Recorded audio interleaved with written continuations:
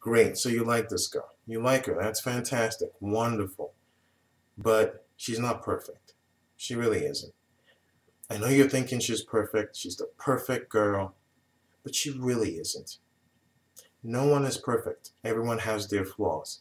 And one of the dangers of seeing this girl as perfect is you're going to put her on such a high pedestal that you're going to feel like you don't match up to her.